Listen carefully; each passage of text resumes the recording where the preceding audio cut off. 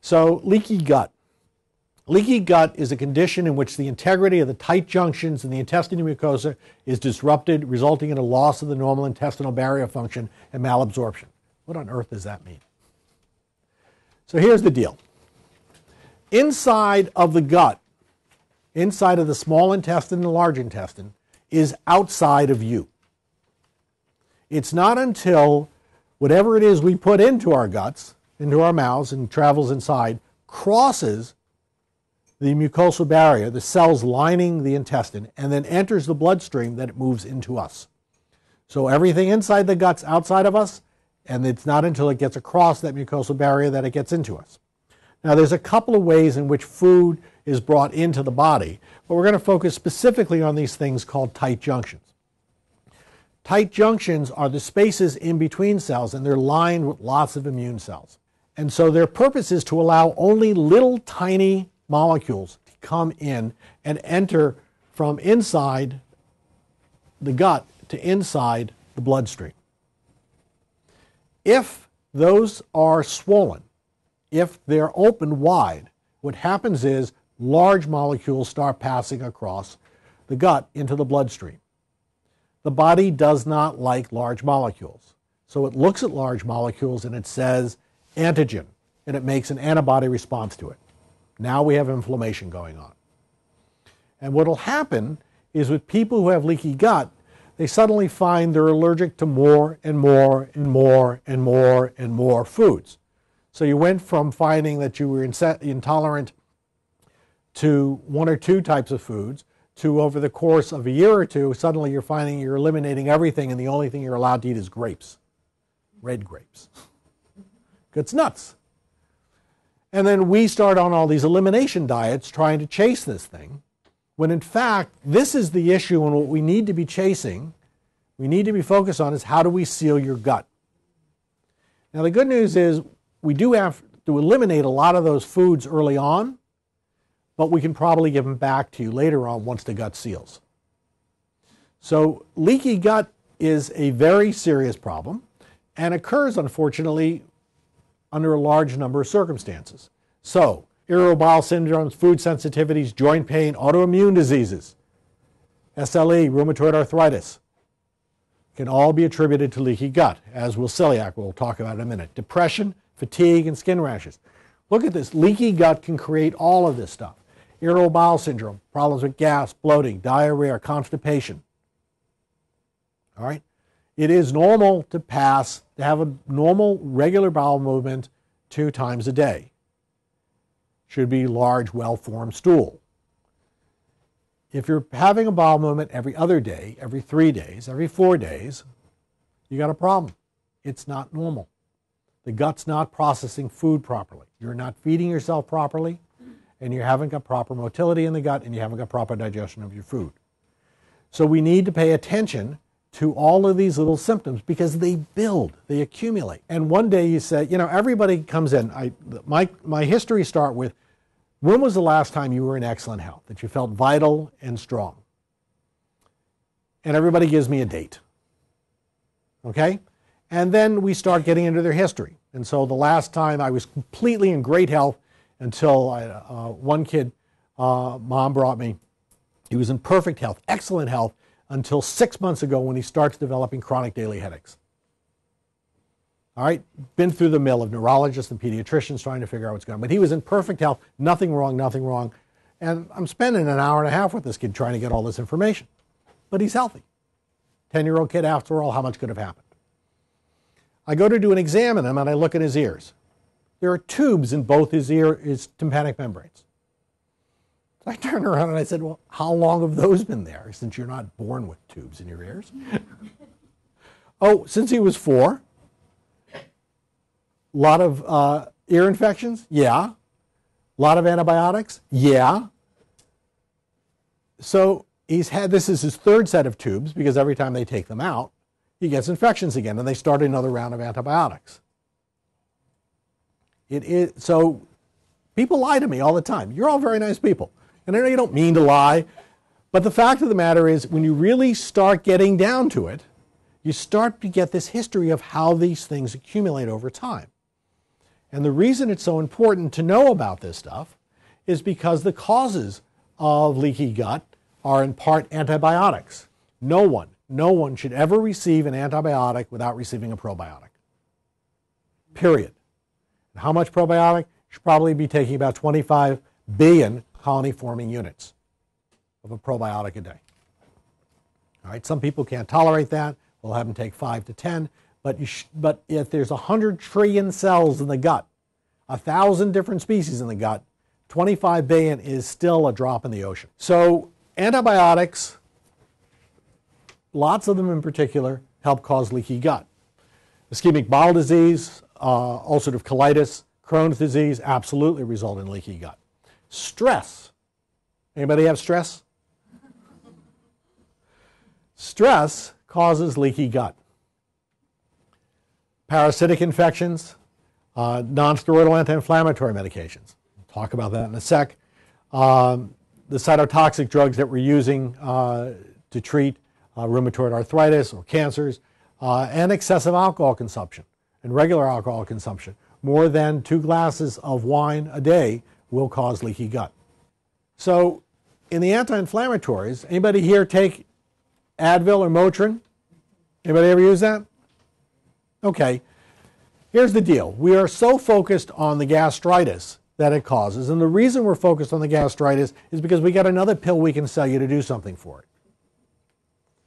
Because we never talked about how bad the ulcerations were and how frequently, and the answer is 3,200 people die a year in this country because of complications from non-steroidal anti-inflammatory medications. Okay? We didn't talk about them. We didn't talk about them because we didn't have a treatment. 32,000 hospitalizations result a year because of these medications. As soon as we started finding something that might help in terms of the gastric ulcers that they cause, we started saying, oh, by the way, there's a lot of people with gastric ulcers who are taking NSAIDs. And here's Carafate. Take this, that'll take care of that problem for you. Here's proton pump inhibitors that may help. This is a bigger issue. We don't talk about this, and it is in the literature. It's not subtle.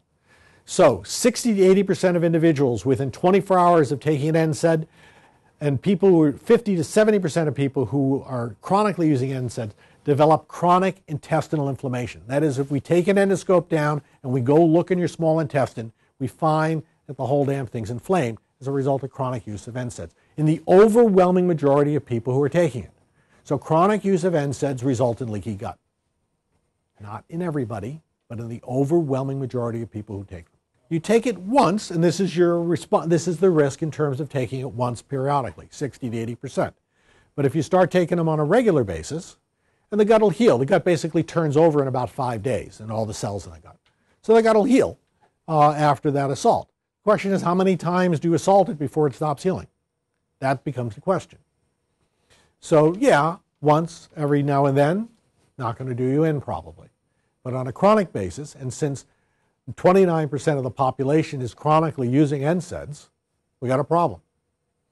And think about it, it's all this stuff adding up a little bit at a time, a little bit at a time, a little bit at a time, as we start creating these impairments and things that we put up with. We put up with gas, we put up a little bloating, we put up with a little bit of reflux. All right, and what do we do for the reflux? For the reflux, we take a proton pump inhibitor, okay? And what do we do when we stop the production of acid in our stomach?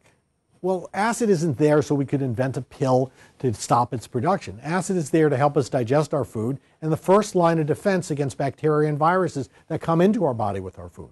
So to completely eliminate the acid is actually a stupid thing to be doing. There's a time and a place, and sometimes you have to do it. Okay, but there are other ways to go about treating these things, and we need to be smarter and more thoughtful about what we're doing. So there are specific tests that can be done in order to determine whether or not you have bacterial overgrowth and whether or not you have leaky gut. Okay, so what happens is there's a whole changeover in the flora in the intestine that happens as the gut leaks.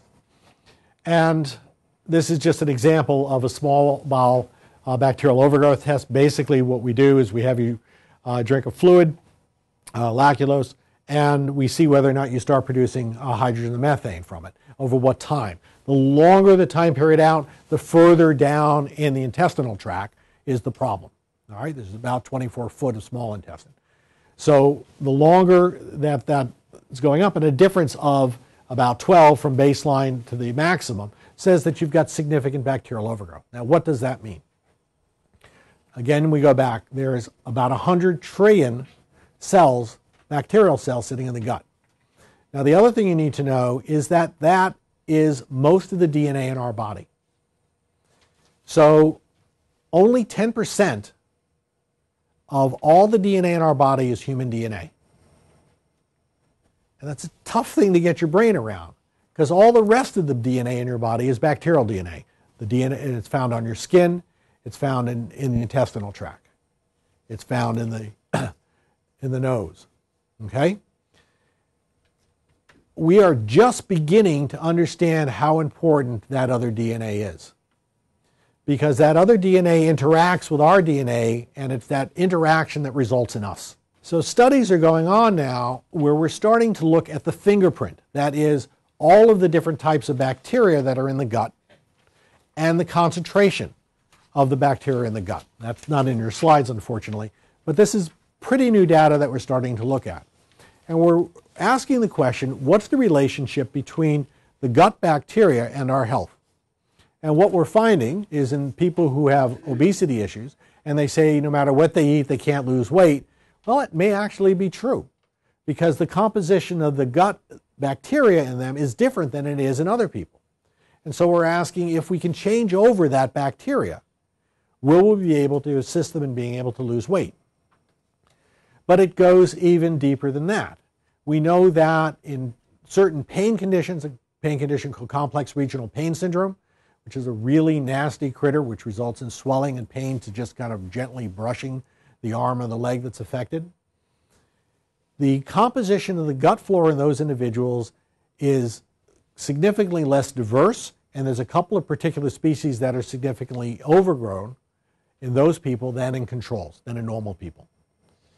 And we're finding in condition after condition after condition in diabetics that bacterial overgrowth, that change in the composition in the bacteria is directly related. We're starting to find correlations. We're also finding it in people who are depressed. So we may actually be able to take a stool sample from you one day and tell you what your problems are. So understanding that and being respectful of the composition of the flora of the gut, thus what we're putting in our mouths, and being careful with all of that, is critical in order for us to have excellent health. Treatment of leaky gut: stop all alcohol, stop all NSAIDs, the anti-inflammatory diet, treat any parasites or dysbiosis. All right? Most of the testing that gets done for parasites is ineffective, because the solutions that we use to transport the stool kill the parasites, and so it frequently gets missed on standard stool sampling. You need really to go to some specialized labs that are able to look for this stuff, have a much higher hit rate. And you'd be surprised how many people are walking around with parasites or bacterial overgrowth. And that needs to be addressed, because that's part of the leaky gut syndrome. So that analysis needs to be performed. Treatment comes in the form of things like glutathione, N-acetylcysteine, L-glutamine, prebiotics and probiotics. And we're not going to spend a lot of time on that. There's another thing. There is a medication, by the way, for those who have irritable bowel syndrome. Again, it's bacterial overgrowth. So Xifaxan is a non-absorbable antibiotic. There are good trials that look at treatment with this medication for about 14 days and about a 30% resolution of irritable bowel syndromes in individuals who we treat with this. So again, there are medications in addition to supplements and dietary things that can all be done in order to address this problem. So you want to partner with your physician in talking about this stuff and figuring out what's going to make the most sense for you in order to diagnose and then address these issues. What you don't want to do is ignore the issue. L-glutamine, used between 1,500 to 15,000 milligrams per day. It has to be cold, because if you heat it up, you denature it, and so it's no longer effective. Dietary sources include animal proteins, raw spinach, cabbage, parsley, milk, and yogurt. Prebiotics. Prebiotics are essentially fiber, all right? And they're selectively fermented dietary ingredients that result in specific changes in the composition and or activity of the gastrointestinal microbiota. The microbiota is all of the bacteria that sit in the intestinal tract. So prebiotics, think of it as the scaffolding on which the probiotics actually need to settle in order to do the job they need to do. And probiotics are essentially fiber. Probiotics, on the other hand, are live microorganisms which, when administered in adequate amounts, confer a health benefit on the host. Lactobacillus, bifidobacter, those are the big family names of a multitude of species which are being studied for a variety of different health conditions. But overall, taking a good probiotic, and a good probiotic has to be refrigerated in order to keep the cultures live. All right, the yogurt that you're eating has maybe 1 billion CFUs in it, and by the time it's been transported, maybe dead, may not be.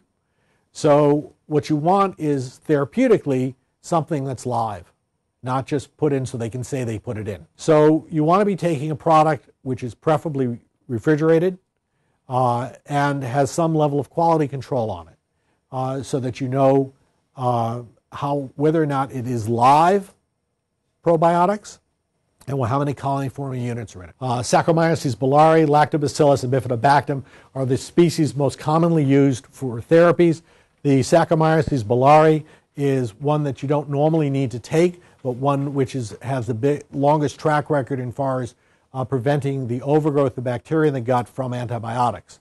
So specifically, we get concerned about a thing called Clostridium difficile, which when you take antibiotics, if you end up with a severe diarrheal disease from the antibiotic, that's a consequence of the C. diff overgrowing in the gut. C. diff can rapidly take over most of the flora in the gut and be a real bear in order to try and get rid of it. The Saccharomyces boulardii, taken whenever you take an antibiotic, has been shown to be effective in preventing the occurrence of C. diff. Now, C. diff is a very interesting species. There's about 100 different C. diff species in the body. All right, some of them produce some really nasty toxins that are neurotoxins. And it has been demonstrated in some kids who have ADD, ADHD, some kids who have been frankly psychotic and depressed, that there's been an overgrowth of C. diff in their gut, producing chemicals that end up moving into the brain and interfering with the production of certain neurotransmitters, specifically dopamine. Stops the breakdown of dopamine, causes an increased amount of dopamine. The end result is all of these neurologic symptoms, these psychological symptoms. Right? So then you go start treating with ADHD medications. You use the Adderall, use the Ritalin, okay, or you're using antipsychotic medications. But really what you can do in some of these cases, if that's the problem, is an antibiotic that'll wipe out the C. diff, repopulate the gut with probiotics, and the whole problem goes away. Because they were being poisoned by an overgrowth of bacteria in the gut. So we want to prevent that from happening by using these things on a regular basis. All right? These, I think, are just kind of an everyday health profile worth doing.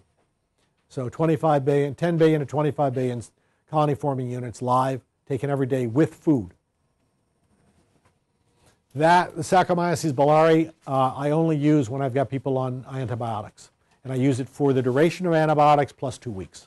So this is, if you look at Gallen's website, he's got a really nice discussion on leaky gut and a whole bunch of ways to go about treating it.